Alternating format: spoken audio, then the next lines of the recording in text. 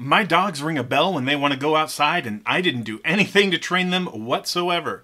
Today, we're talking about autoshaping, where the basic principles of learning come together to help train your dog without much effort from you. Stay tuned.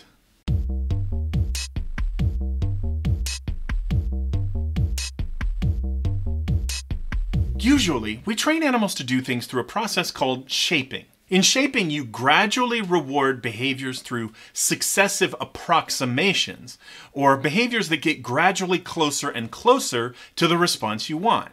Now, if you're a veteran Side vs. Side viewer, you probably know that I belong to 3 dogs, Simon, Lucius, and Shiv. So let's say I want to teach Simon how to shake my hand. I may first hold out my hand to him with a treat inside, and as soon as he paws at the hand, I give him the treat. I only recommend small batch artisanal organic free-range non-GMO treats. Definitely don't use a piece of an old breadstick for this. That would be crazy. But once Simon has mastered the task of touch the hand, I can switch to a closed but empty hand. And as he paws at the empty hand, I give him the food with the other hand. Next, I hold out the hand open. And if he paws at the open, empty hand, I can give him some food. Now all I have to do is add the command shake before I hold out my hand and keep practicing, and congratulations, now your dog can shake on command. Now you can slowly move your hand higher and higher until it gets way up high, and now he can high five. Awesome. Being able to high five your canine bro is killer. Simon's pretty smart. This whole process took him like 10 to 15 minutes, and he remembers it forever. Some other dogs, well, they're gonna need a little extra time. By gradually rewarding or shaping the behavior, the dog can go from something simple that he does naturally to a complex behavior that he couldn't do before. But what if I want my dog to learn something that I have a harder time controlling, like to ring a bell when he needs to go outside for the bathroom? I don't always know when he needs to go outside. Well, I managed to accomplish exactly this task without doing any shaping training at all. So how did I train my dogs to ring a bell to go outside without doing anything? Auto-shaping. It's an awesome thing. I'll reveal the secret method for training this task near the end of the video, but first, I want to talk to you about why and how it works. If you want to skip to the end, go to this time point and you'll get the result. But I know you're watching this channel because you don't just want a smart dog, you want to be smarter too.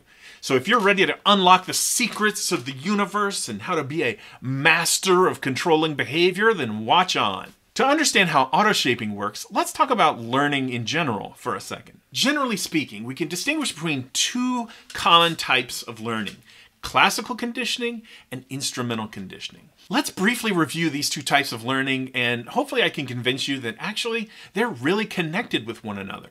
And this is the key to autoshaping, which allows us to use classical conditioning to train instrumental learning automatically. Classical conditioning is sometimes called Pavlovian conditioning, after Ivan Pavlov's classic experiments with dogs.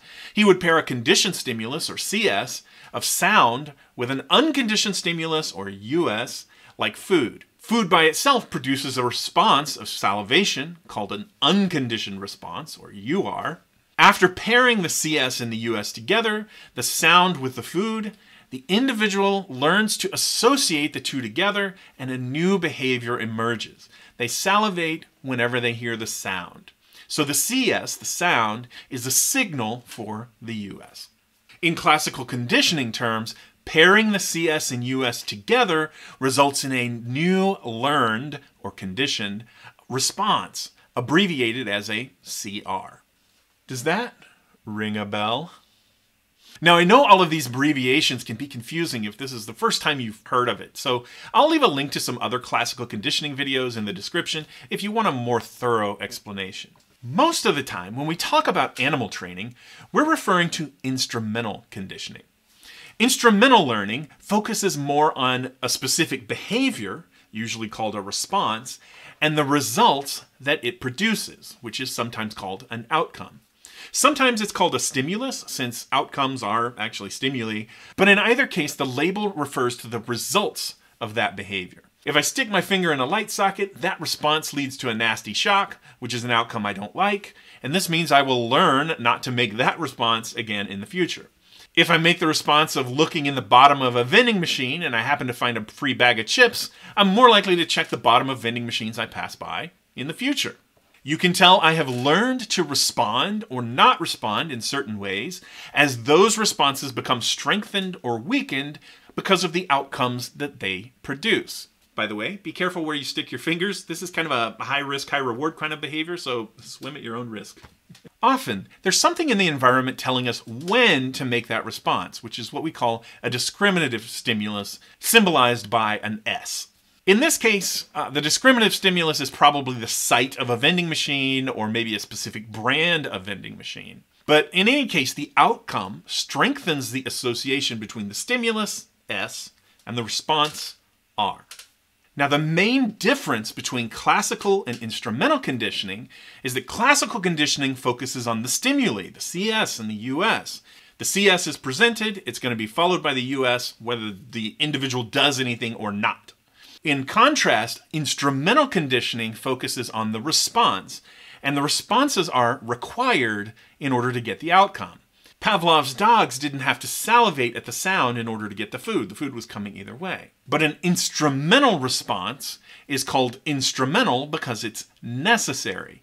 If I go to a vending machine, I see the button, but unless I press that button, I'm not going to get a Coke.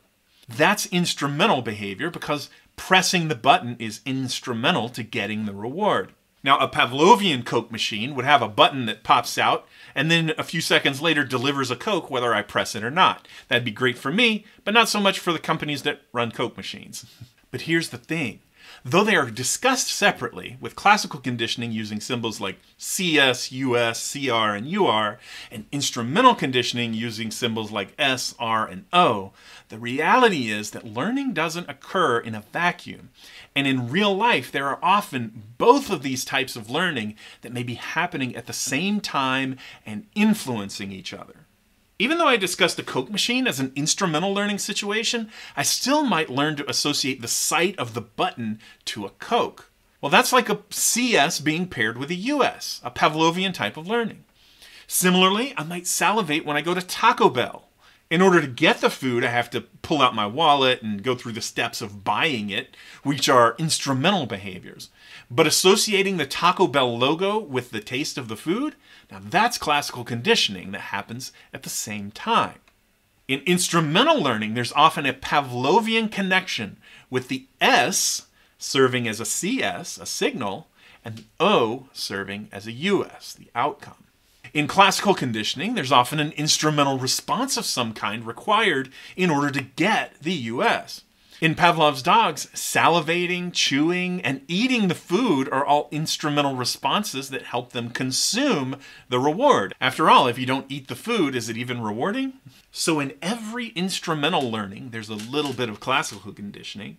And in every classical conditioning, there's a little bit of instrumental conditioning. Now that we see these two types of learning are actually all working together all the time, let's go back to the idea of autoshaping. Now, in a laboratory, maybe you want your rat to press a lever. Now, you could manually shape the behavior by releasing a food pellet each time the rat gets near the lever and slowly get the rat to raise up and eventually press the lever. Now, that would be a huge time sink. There's a much easier way. If you can use a lever that's retracted into the wall and can go in and out, you can use the appearance of that lever as a CS, a signal that a food US is on its way. The lever comes out, a few seconds later, the food pellet is released. Now that's classical conditioning. Now naturally, rats approach the food, and this results in a conditioned response to approach the lever when it appears. So on their own, the rats will learn to go over to the lever. Now, while they're near the lever, if they happen to press the lever while they're there, guess what's going to happen next?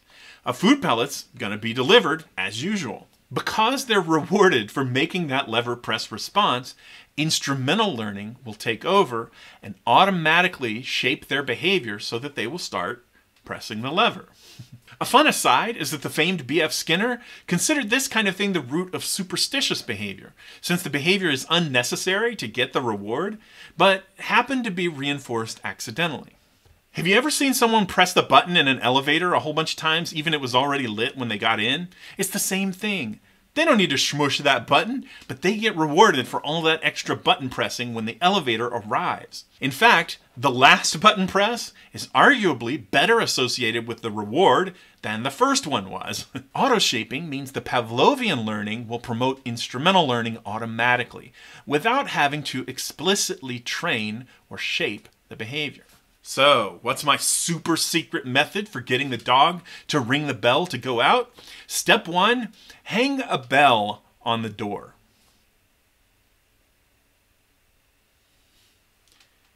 That's it. That's the only step. Every time the dog goes out, it hears the bell jingle, allowing classical learning about the bell CS and the US of going outside to use the bathroom. If your dog is like mine, they really get their nose in there before they go out, so they're likely to accidentally bump it with their nose. But pretty soon, they will learn, automatically, that the response of bumping the nose on the bells is rewarded with getting to go outside. So now my dog can tell me when he wants to go outside. A quick note, some dogs are scared of the bells, and you do have to position the bells just right so they'll be likely to bump them, but once you get the details ironed out, you can train your dog without doing anything. How many other YouTube channels on dog training can promise that? If you learned something from this video, hit the like button. Subscribing helps us out a ton and makes sure you get other cool videos on all things psychology. Happy training, and until next time, keep thinking.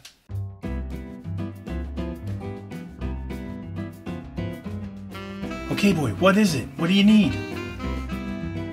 Psi versus Psi. Subscribe. Subscribe. Good boy.